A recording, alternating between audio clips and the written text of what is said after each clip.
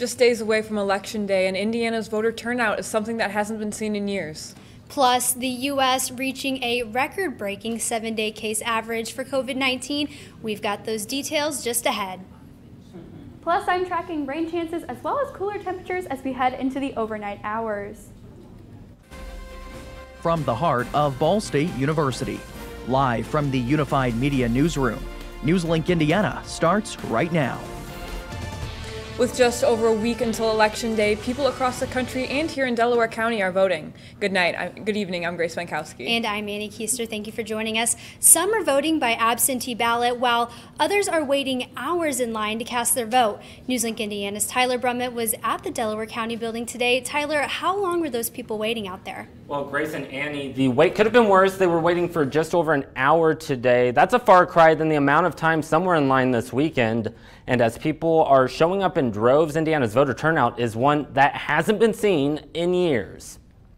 I was out here, an hour ago, and saw the line and had somewhere I had to be, so I went there and came back. The line Monday afternoon at the Delaware County building all the way out the door. It wasn't bad, it was just about an hour. But people like Mariah Stevens may be the lucky ones. A worker at this polling location telling NewsLink people who voted in Delaware County this weekend had to wait nearly 2 hours. In Indianapolis, some people reporting wait times over 7 hours. The Indiana Secretary of State's office saying over 1 million people have voted, surpassing Indiana's total back in 2016. Nearly 700,000 of those votes this year in person. I know that there's so many people that have voted early this year that don't normally vote. And I think it's great. People are caring enough to get out there early and to stand in line for so long and willing to vote. One of the several driving forces behind the increase in votes may come as no surprise. The response to the COVID pandemic. It's made the most difference to me so far in my personal life. But other hot button issues that are dominating 2020 are also pushing people out to vote. This is what democracy looks like. Black Lives Matter movement. Why? Because it's not fair. And with just over a week to go until Election Day, in a year that's been anything but normal, voters are hoping their voices are heard and want others to do the same. Just do it. Make time. It feels like it's a way to get my voice heard. Now, I do want to point out that I did reach out to the Delaware County Clerk's office for the county's voter numbers, but have not yet heard back. Election Day is now just 8 days away, and we do want to let you know that NewsLink Indiana is your election headquarters. Be sure to join us on election night. That is a week from tomorrow, November 3rd. We've got a special 1-hour edition of NewsLink Indiana on tap for you from 9 until 10. We've got live coverage across Delaware County. We're going to be talking about those local, state, as well as the national races, and we're also going to have in-studio analysis. Again, ladies, that is 1 week from tomorrow, November 3rd, right here on NewsLink Indiana.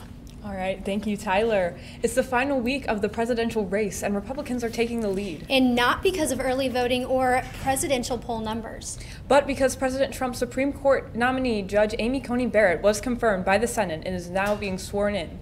This makes her the third justice picked by the president to put on the Supreme Court. Daryl Forge is in Washington to explain the process and how this could impact the presidential election.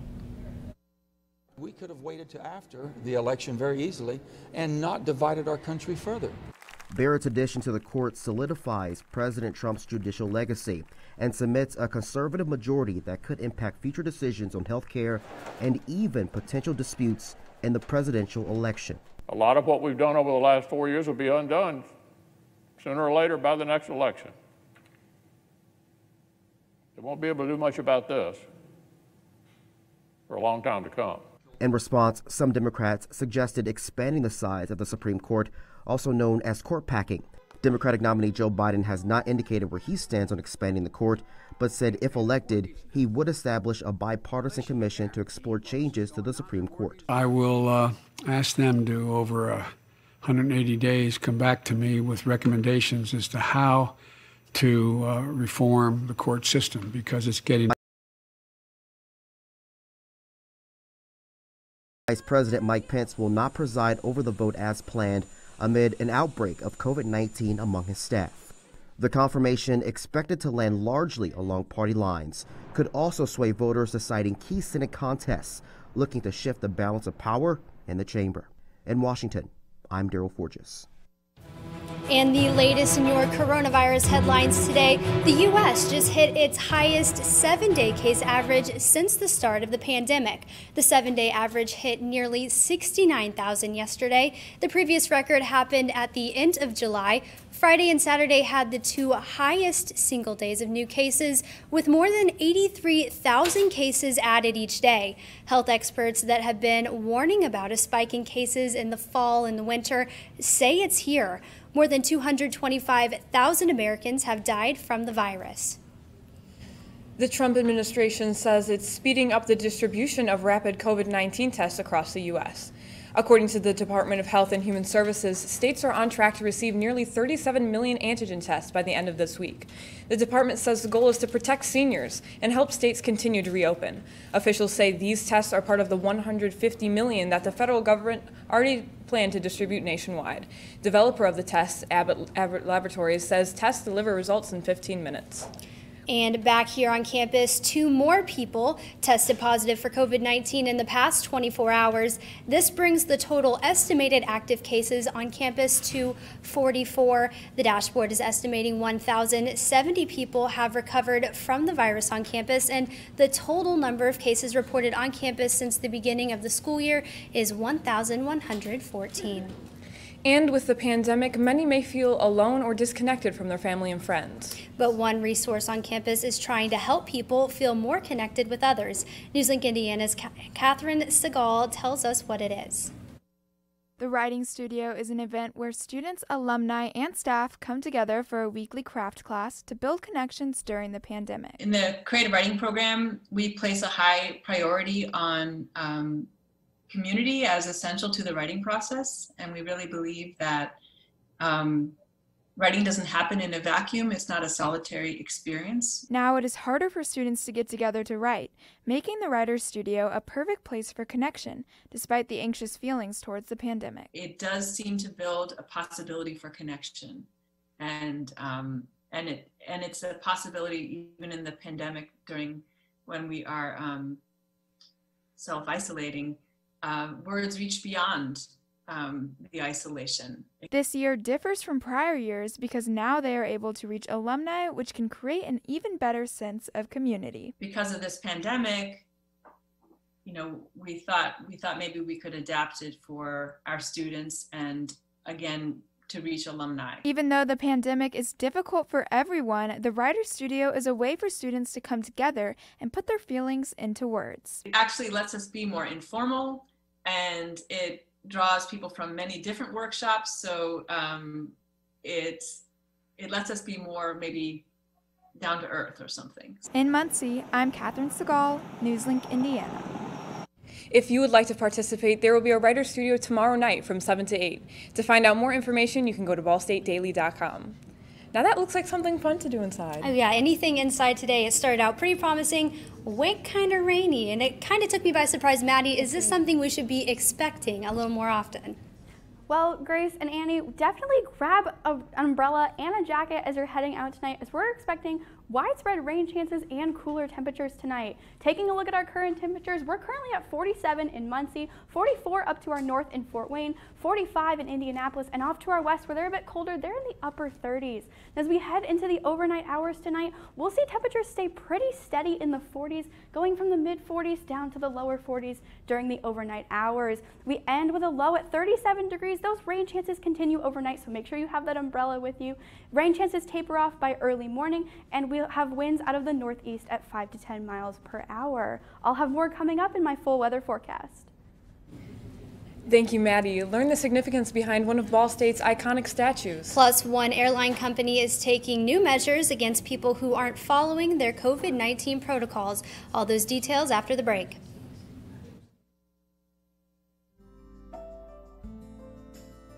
Riding the bus is an easy thing to do.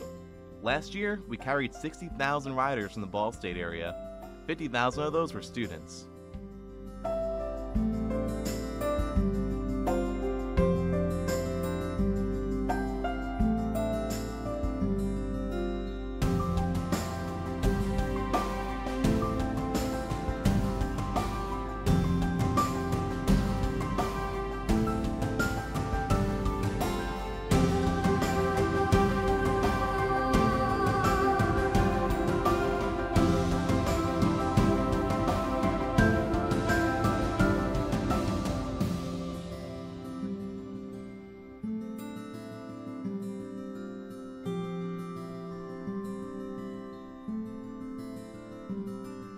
Anywhere you want to go, Mitts will take you there.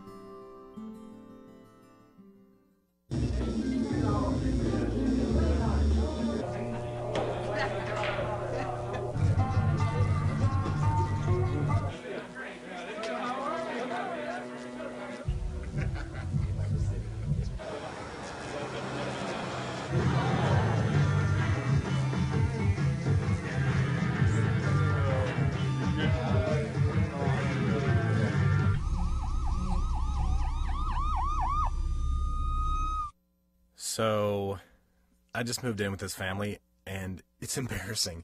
The little one, he likes to go outside and crawl around in the giant litter box. I don't know what he's doing. I mean, I was born and I knew how to use the litter box. Look at that! That's disgusting! Oh, poop already! You're making me nervous. Oh, okay, I can't look at this anymore.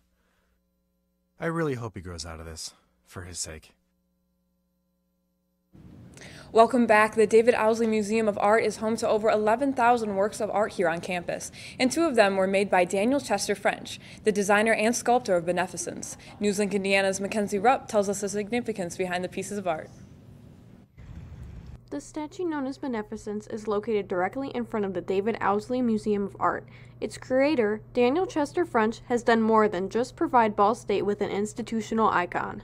So for our Abraham Lincoln, that is in the museum galleries right now, that is actually sort of based on a larger sculpture that is in Nebraska that was commissioned by some government agency. French has created other statues, including the Republic, which is in Chicago, as well as the Lincoln Memorial. Yeah, he was an extremely popular American sculptor. He did a lot of these memorials.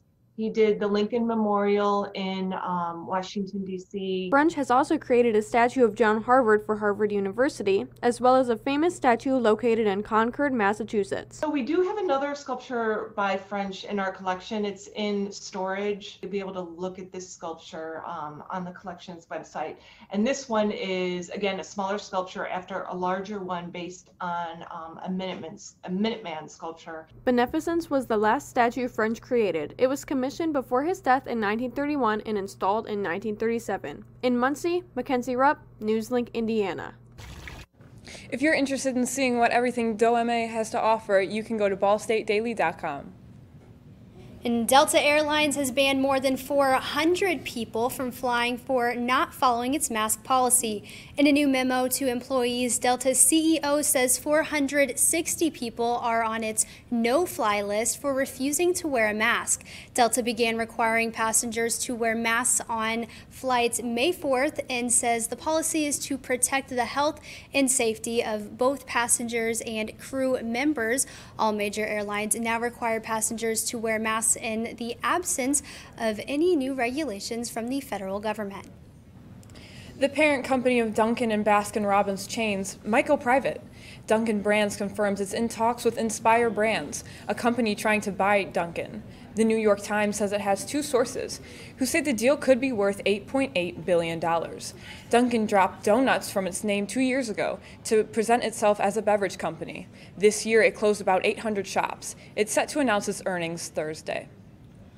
Homebound and bored because of the coronavirus pandemic, you're not alone. Lots of families are turning to an oldie for entertainment. Sales of the classic board game Monopoly are skyrocketing, and toy company Hasbro is seeing the benefits. The company reported a 21% jump in gaming sales because people are looking for ways to occupy their time. According to Hasbro's earnings release, branded Star Wars and The Mandalorian toys also delivered strong revenue growth. However, Hasbro's overall revenue dropped 4% because of TV and film production delays. Still, CEO Brian Goldner says the company is expecting a good holiday season. And there are probably a few words that come to mind when you think of a crackling fireplace. Warm, cozy, relaxing, delicious maybe. Well, that's what Kentucky Fried Chicken wants you think when you used KFC's now famous fried chicken fire log. It was a big hit since it sold out 2 years in a row. You can get your own at a select Walmart department stores and on walmart.com. Grace, I'm thinking it's a great day for a fire log. Monopoly, what do you think? That's exactly what I was thinking. Maddie, how are those temperatures looking? Definitely a great evening for some indoor activities as we're seeing cold temperatures and widespread rain moving through most of the viewing area. I'll have more after the break. If I could go back and change it all, I would. I think I'm gonna miss you the most. I'm sorry. I'm so sorry. I'm so sorry. Maybe it's just the little moments. If I could go back and change it all, if I could go back, I would. But I can't.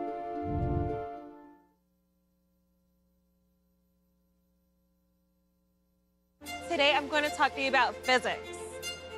Come on in, girls. Let's go. This is the first rocket to get humans to Mars. Really tall. I'm a rocket structural engineer, designing and building parts of the rocket. You are the generation that will be stepping foot on Mars. Do I have a group of astronauts on my hands? Yes. You can become a rocket scientist or whatever else you want to be. Hey, Bobo, do trees tell each other stories? I'm sorry. I'm afraid I don't know that. Hey, why don't we go find out? Listen. Do clouds take naps? I couldn't tell you. Dad, do stars visit their friends? Look!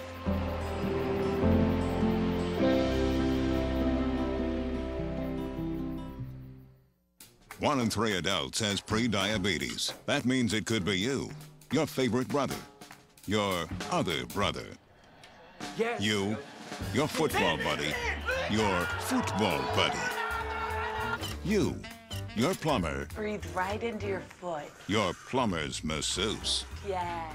You, your dog walker, your cat jogger. With early diagnosis, pre-diabetes can be reversed. Take the risk test at doihaveprediabetes.org. The time is now 9:17 and you're taking a live look at campus. Maddie, how is the weather looking this week? Well, you'll want to grab an umbrella as you head out tonight as we're seeing widespread rain showers across most of the region. This rain system making its way from the southwest to the northeast right now. All counties getting in on some rain with the exception of northern Grant County. They're staying dry right now. As we zoom out over the region, we can see a lot of this rain coming from southern Illinois. That'll make its way here into central Indiana during the overnight hours tonight. Now with this rain that's coming in over this evening and overnight hours, this is bringing cold air to the region. We're currently 4 degrees cooler than we were 24 hours ago, and places out to the west are 5 to 10 degrees cooler than they were this time yesterday. Now as we take a look at current temperatures, we're currently sitting in the 40s across most of central Indiana. We're at 47 here in Muncie, 44 up to our north in Fort Wayne, 45 in Indianapolis, and those places off to our west in western Indiana and Illinois are in the upper 30s right now. And as we head into the overnight hours, temperatures look to remain fairly steady in the 40s. We're going to be dropping down from the mid 40s down to the lower 40s during the overnight hours. We'll end with a low of 37 degrees by daybreak tomorrow. Plenty of rain expected overnight, those scattered rain chances tapering off by early morning. We'll see winds from the northeast at 5 to 10 miles per hour overnight.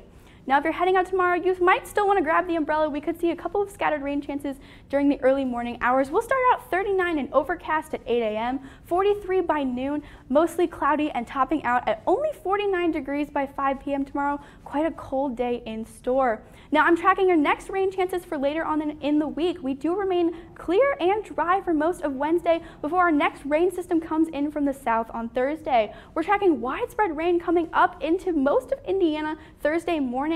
Widespread rain covering most of the state by Thursday afternoon. This continues into the early morning hours on Friday before this system departs off to our east early Friday morning into the lunchtime hours. And then we clear out for the weekend. Plenty of sunshine expected. And with this sunshine for the weekend, that starts us off with a drying trend for the beginning of November. You can see most of the country, especially the Midwest, below average in terms of precipitation as we kick off November. Now also as we start off November, you can see the west western half of the U.S. well above average in terms of temperatures, and here in the Midwest, we remain right about normal to slightly below average in terms of temperatures, with Maine and Texas seeing below average temperatures for the next 6 to 10 days. Now, over the next 6 to 10 days here in the Midwest, here in Muncie, we'll see a high of 58 on Wednesday, 52 on Thursday with those rain chances, and then the mid to upper 50s for the weekend with plenty of sunshine in play. So we're seeing rain and clouds, so kind of a dreary start to the week, and then plenty of sunshine as we head into November. You know, I was going to say, Maddie, I'm not into those clouds. I'm really not excited for that, but glad to see those temperatures rising. Thank you so much, Maddie. And a Ball State professor has earned an award from the Mid-American Conference for her excellence in teaching. And 3 Delaware County volleyball teams are now headed to semi-state. We'll have all those details and more next in sports. Hey, did you know 2.4 million loving cats and dogs in shelters and rescues need our help to find a home? Let's go to theshelterpetproject.org and meet a few who are in a shelter near you. Harlow, oh, she's one great listener who loves to hear all your stories. My kind of cat. Cerulo is a sweet, goofy boy who's eager to please. Sounds just like another dog I know. So go to theshelterpetproject.org, search your local shelters and rescues, and go for a cuddle with your next best friend. Adopt. Problems. The ones nobody talks about at cocktail parties. We go looking for them. No matter the obstacles, no matter the odds, we surround a community's most critical problems, and we fight. United Way fights for the health, education, and financial stability of every person in every community. Will you? It doesn't take a scientist to cure hunger or a fancy economist to create safe housing. It takes imagination, creativity, sweat equity. When I think of kids going to school hungry, hunger, homelessness, in this land of plenty, seriously? Come on, we could fix this. Help out, or don't. The choice is yours.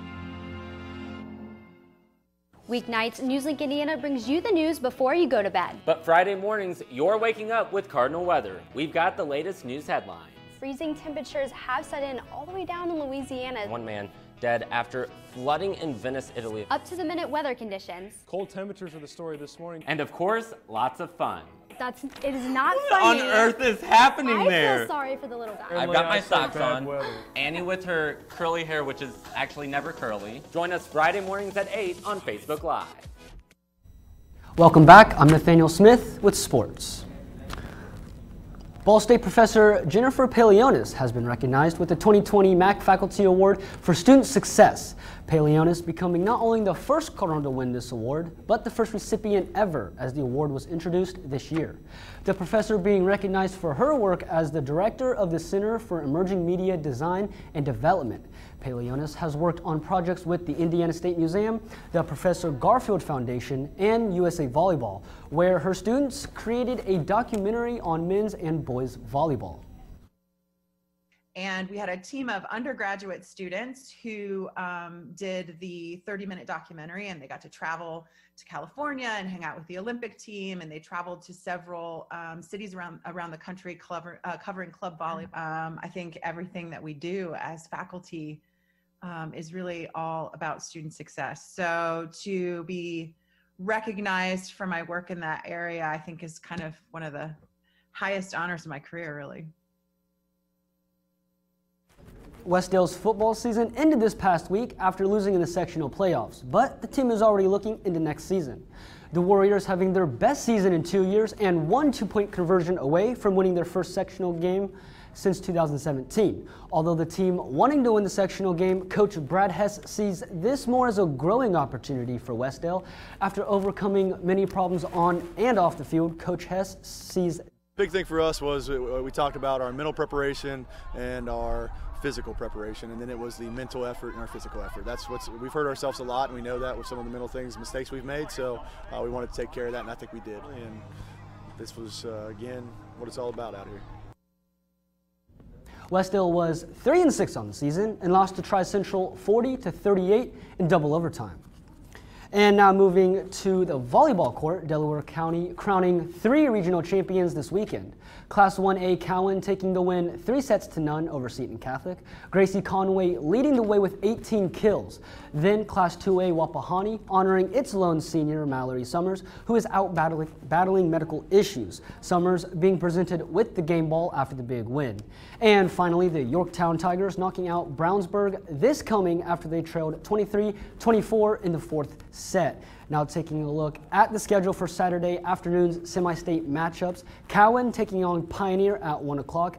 This match was originally set to be at Frankfort, but has been moved to Lafayette Jefferson. Wapahani facing Fairfield at 4 o'clock at Huntington North. And then Yorktown taking on Providence at the Jennings County location at 6. This is the first time since 2012 that 3 Delaware County teams have won regionals in the same season. Ron Rivera is Washington's head football coach, is cancer-free today. He completed his final treatments earlier today after being diagnosed of skin cancer back in August. As Rivera was leaving, he was bombarded with confetti in celebration and was given a card signed by the staff. Doctors do think that Rivera will make a full recovery. Now, guys, it's pretty cool to see that Rivera, overcame that obstacle. I can only imagine, him, his family, and the football team are just all really relieved. Exactly. It's great news that he's recovering, and we are wishing him, his family, and his teams the best. Absolutely inspiring. Thank you so much, Nathaniel. A new treat is hitting the market. Find out what it is next. And we'll take a final look at your weather for the week. Stay with us.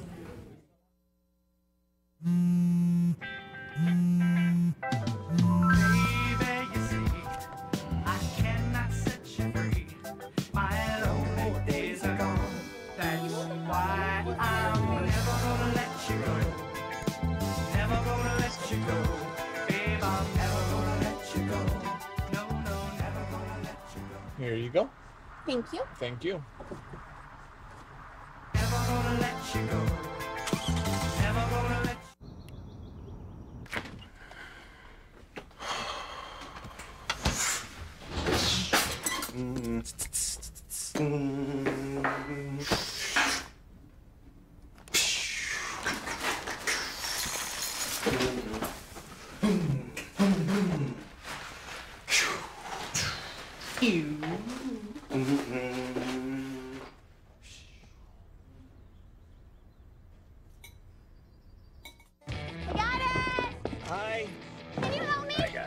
Thank you. No problem. Just like the rules to surviving Zombieland, there are steps you can take to be prepared for an emergency. It's the right thing to do. Talk with your family to make a plan. Look for safe areas to meet up if separated. And stock up on supplies. It's never too early to get prepared, so start now. Right now? Right now. You can't predict emergencies, but you can be ready. You're welcome, America. Visit ready.gov today to learn more. Jordan knows he shouldn't eat this entire bowl of nachos, but tonight he's earned that right. Because a few hours ago, in the middle of happy hour, he recognized a sign. Not from the gods or a bolt of lightning, but from a double heart, a kissy face, and a fourth ha in ha ha ha. That's when Jordan knew he was buzzed. So when it was time to go, he got a ride home instead of driving. Be a legend like Jordan. Recognize your buzzed warning signs and get a ride home. Buzz driving is drunk driving. Welcome back. Einstein Bros has your next snack, and it's a fun kind. These sweet treats work for celebrations, but really the only thing they share with the traditional bagels is the shape. They're actually donuts. One variety, called the churro, is stuffed with cream cheese, buttercream frosting, and coated with cinnamon sugar. And the birthday cake version has chocolate frosting and confetti sprinkles. Party bagels hit select locations around the country November 12th, and those sound absolutely incredible. The best thing about them, spring, summer, winter, doesn't matter. They're going to be good. Maddie, what are we going to be looking at to enjoy some of these fall sweet treats? Well, the next couple of days might not be so enjoyable to some people. We're going to be seeing some rain chances and some scattered clouds in there. Some slight rain chances Tuesday morning with a high of 49, a high of 58 on 58, on Wednesday, partly cloudy skies. Rain chances return to the region on Thursday through Friday morning, a high of 52 both of those days. And then this weekend for the beginning of November, we start out with highs in the mid-50s and plenty of sunshine to kick off the start of November. So it's going to be a great weekend to be outside after those rain chances this week. Thank Thank you, Maddie. That's all for tonight at NewsLink Indiana. Be sure to join us again tomorrow night at 9, streaming live on the NewsLink Indiana Facebook page. And for news anytime, anywhere, go to ballstatedaily.com. Have a great night.